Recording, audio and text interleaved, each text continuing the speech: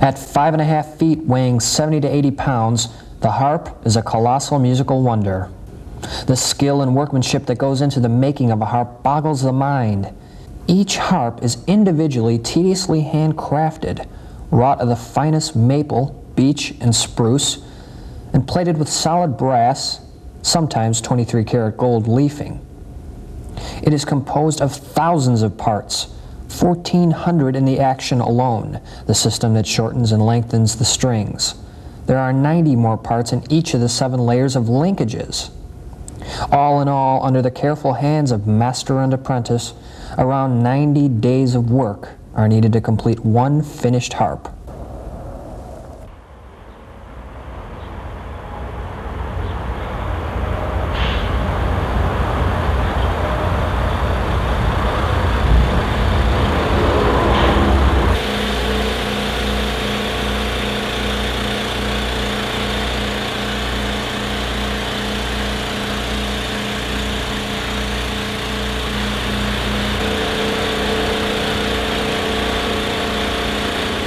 Most people don't realize this, that the harp is made of both wood and metal, so there's a lot of metal working that goes into it, a lot of woodworking. The woodworking is maybe 2 months total from start to finish, and metalworking is considerably shorter, but a lot of that gets done on the outside, parts being made up. So ideally, I would imagine to make one harp, you have a machinist, a spray man, a woodworker. You have 4 or 5 different disciplines are involved. Fortunately, most of my help here has previous experience. We are training 1 or 2 new people, and depending on the aptitude of the person, can take anywhere from 1 year to 5 years before they're worth their salt. Since we're a new company and we're on the younger side, we have a tendency to experiment a lot. So we do use a lot of traditional hand tools and so on. But we are also willing to try out new technologies, new materials that other companies might balk at just because they're not used to using them. And being so small and new and young and crazy and all that, we actually enjoy getting into some of the newer tools and methods. Chicago, believe it or not, is Harp Central. We're new, and then there's another company that's been around for about 20 years, another company that's been around for about 100 years. Lion Healy Salvy is the one that's been around for 100 years. The big harp maker in Europe, the Salvy company, bought the big American company about 2 years ago, 3 years ago. Harp-like instruments have been around since as early as 1200 BC, found in ancient Egyptian and Mesopotamian civilizations. The lyre and cithara of the harp family were more prevalent in Greece and Rome. But these were harps without a pillar or column that could produce only low-pitched notes due to limited string tension. The frame harp, ancestor to our modern instrument, was invented in Europe, probably by the Irish, during the 12th century. Hundreds of years of improvement and innovation have paved the way for today's modern double-action pedal harp, which is fully chromatic throughout its sound range, giving it the widest range in an orchestra. Well, a harp has 46 or 47 strings on it. When you add up all of the tension on all of those strings, it's well over 2,000 pounds. So there's a lot of stress on a wooden instrument. So the whole thing has it's built to self-destruct eventually. So the whole thing sort of collapses in on itself, gets pulled together. So this piece pulls up, that one pulls down, that one falls out. I would imagine the part that bends the most would be the soundboard, though. None of them are really fragile because they're built to withstand all this. There's a neck, which is the top part, and strings are attached to that. There's a column, which is a long pedestal type of thing. There's the body of the harp, which soundboard lies on. Strings are attached to that. That's like the box on a guitar. It's a resonator. And then there's the metal part with pedals which hook up to rods that hook up to an action that tighten the string up, similar to a guitar frets.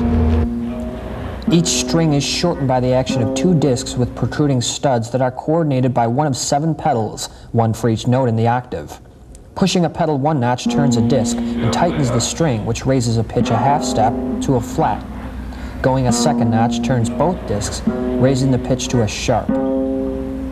That's how a harp works. Yeah, I take this whole thing apart. This right here, which is called the action. You take all that apart, and the main reason you're doing it is to come inside and fix anything, any kind of noise. Because when a harp is usually playing by itself and it's real subtle and it's quiet, and if there's any noise when he's hitting them pedals or changing keys, octaves, then that's irritating to a harpist. It's got to be all quiet. So the main objective is checking these things for clicks and repairing them so there's no noise, basically. This is part of an action.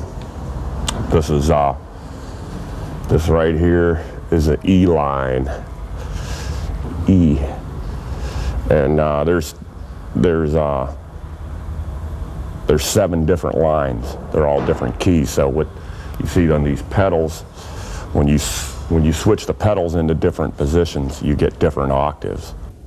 The harp is essentially the impossible. The width of a triangle spanning 6½ octaves would be too long for the musician's arms. The solution mathematically was to condense everything together, equalizing the space between the strings. The result is the harmonic curve, easily accessible and fully chromatic. There's only certain models that we'll be building. We'll customize them to a certain extent, but very limited extent. You can get them a full-size pedal harp. You can get them as low as 8,000 or 9,000 and spend as much as 30,000, depending on the amount of gold and carving and fluff that goes on. Swanson specializes in necks and soundboards, general repair, and complete overhauls. We've seen harps that needed repair after 5 years. I've seen harps that didn't need repair and they were 70 years old. So it depends on how well built they were in the first place, if they're used or abused, or even what area of the country or world they were used in, as far as temperature and climate, that sort of thing can have an effect on it. Here, an elite crew of professionals, including some old hands from Lyon and Healy, invest painstaking work day in and day out, diligently devoted to their trade. Well, Lyon and Healy was okay. I like it here better, because Lyon and Healy was like, as far as the way they did work, it was one-dimensional. You went and did your little job that you did. I did a lot of different little jobs there, you know. But I think that the concept is better here, because the way they had you there, you really they didn't teach people about the overall workings of the harp, you know, what happens further on down the line, you know, and what you should be aware of. All you knew was do your part, and that's it. Here, it's a lot different, because you get a better perspective on everything, you know. Like, I work on actions, but it's more helpful even working on an action when you know what the whole working thing is supposed to do, why this is the way it is. I was with them for 12 or 13 years. Come from a musical background. I was trained as a guitar maker, and I was looking for work doing anything, and I just sort of stumbled onto Lyon and Healy as a harp maker in between shoe store interviews. We have one guy who's got like 10 years experience, but he's only been with me for 6 months. We've only been here a year and a half. I have another guy who's been here a year. I worked it alone for about 6 or 8 months. Swanson Harps, founded in 1989, carries on the tradition of Chicago's Lyon and Healy, harp maker to the world for over a century. Their expertise is second to none, and their work ethic uncompromising. This is the House of Harps, and to the men of Swanson, it's a second home.